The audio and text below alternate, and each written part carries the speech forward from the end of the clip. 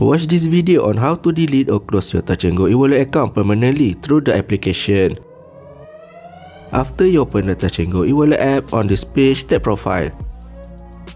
Then tap General. Next, tap Delete Account. Be reminded that closing this Touch 'n Go eWallet account will take up to 30 days.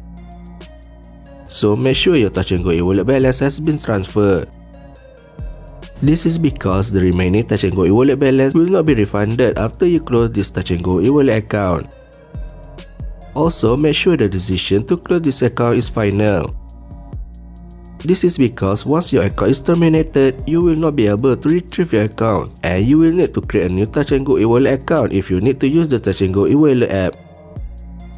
To continue closing this Touch 'n Go eWallet account, tap Agree. So that's all our videos, and don't forget to subscribe or follow Ali Gadget for more latest info and tutorials.